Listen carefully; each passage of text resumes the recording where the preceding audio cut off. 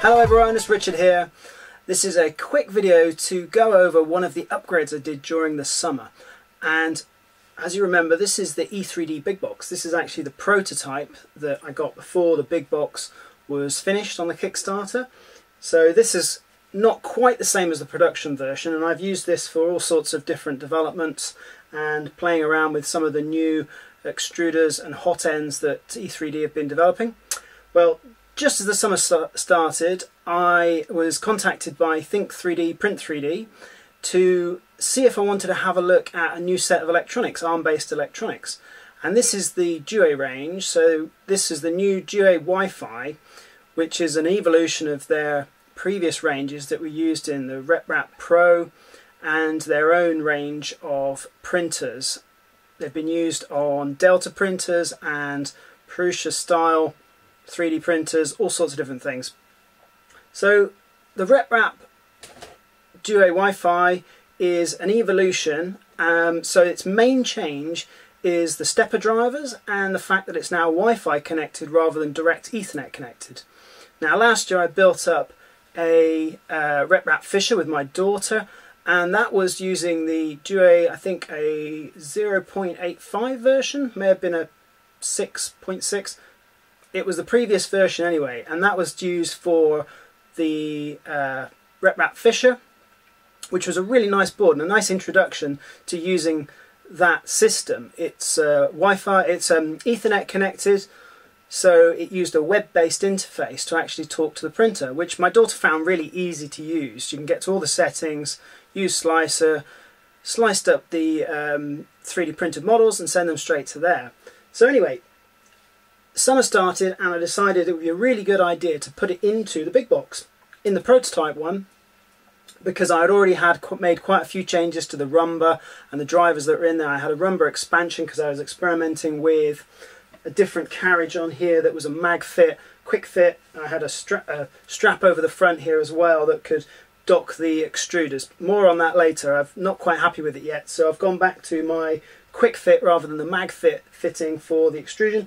So this is the same quick fit fitting I've got on my other big box 3D printer, and it's still got also the same or another E3D Volcano in here.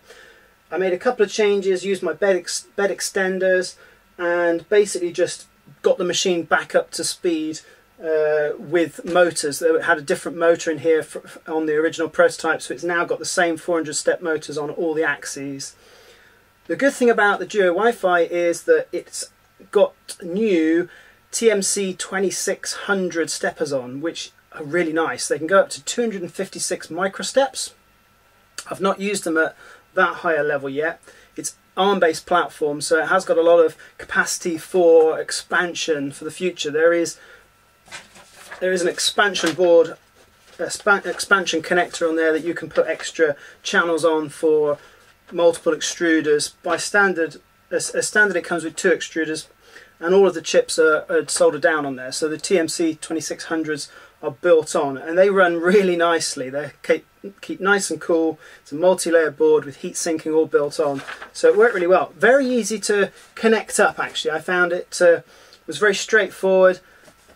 And the biggest difference I found with running the Duet Wi-Fi in here now instead of the original rumba is that all the motors run absolutely super smooth and nice and quiet. The machine itself was quite a noisy machine because it was the pre-production. It had some 12 volt fans instead of 24 volt fans and other things that made it quite loud. But if I just turn this one on, you'll hear this is actually, it defaults to the cooling fan coming on as well, so that's as loud as it's going to get. And when it moves around, let's just do a quick home. We've got a really nice motion on the printer now and much quieter. When it's printing, it's probably half the noise level that the other big box printer is. So it's a really nice change and upgrade. The other really super cool thing that Think3D Print 3D sent through to me was a 7-inch touchscreen, and it's absolutely spectacular. It's revolutionised the way I run this printer. So I actually made a little fitting for it which clips on to the front of the machine, and it's on a tether, so it allows you just to use the touchscreen and go backwards and forwards through the menus. what this is doing is replicating what you see on the web user interface. So again, that's really nice, because everything you see on the screen you see on the web interface as well. So the last thing that was perfectly good timing for me was that I was approached by a company wanting to test some 3D printing filament, and this is Polyalchemy. I've got another video on Polyalchemy which you'll see a lot more that I've printed, but the reason why I mention it is because it was at the same time as I was upgrading the BigBox, and so it worked really well, because tuning in a new extrusion based system, a new set of electronics, a new firmware and settings takes quite a lot of 3D printing filament. So I actually used a lot of the Polyalchemy Elixir filament, which is a really nice filament. I'll have a look at the other video if you haven't seen it already, because there's a whole load of time lapse and various things. And the reason why I'm talking about it now is because I did all of the printing of the Polyalchemy on this new printer setup to tune it, and I went through quite a lot of test prints to get all of the tuning just right, and ended up with some absolutely beautiful prints. Some of the Polyalchemy filaments that I was sent were very special ones. They're not actually available yet, so there was some transitional colour ones that we can see, and various other ones. This is a very nice musical pot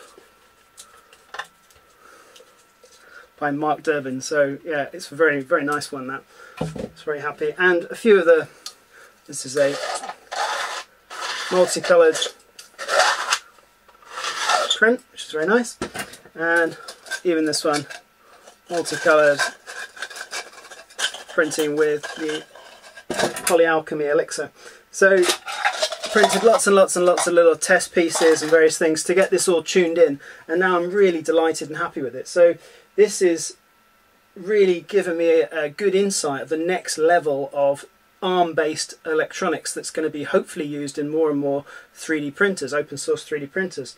So they're in full production now. This was a pre-production just before they finalised the design. They only made a couple of little tweaks based on my and other people's feedback from the beta testing group. So now they're in full production. I believe August time, the end of August, was when they shipped out the first lot of samples for the full production batch, and they're probably just about in full production now. So might have been a slight delay on that batch. I will double check on their website, but the actual electronics were designed as a partnership with Think 3D, Print 3D, and David Crocker. And David Crocker originally made also the little optical sensor that the BigBox team over at E3D used on the original BigBox, which is an infrared-based sensor for bed leveling. So David has used his extensive experience with designing electronics to also go into a joint venture with Think 3D, Print 3D on this electronic set, the new Duet Wi-Fi, which is really great because I think he's done a cracking job and I love everything about it. There was only a few things I fed back as things I would possibly change just to make it a little bit easier, but considering this was a beta board, it was amazing how well it worked. The firmware update is very easy to do, and also any of the files you put on the SD card transfer incredibly quickly over the wireless interface, which is a real bonus because it feels like you're using a 3D printer of today rather than of 3 or 4, 5 years ago, which a lot of us are still doing with slow SD card interfaces and serial links and various other things. So this has made a massive difference, and I do intend to put this electronics in a few other printers that I've got. I'll leave you with some things that I've printed on here, and do check out the Polyalchemy Elixir video as well, just to see a little bit more of those wonderful time lapses. Okay, I'll update again on this and give some more details. There'll be a blog post as well, but just wanted to let you know what I was doing during the summer. Thanks ever so much for watching. I'll be back again soon.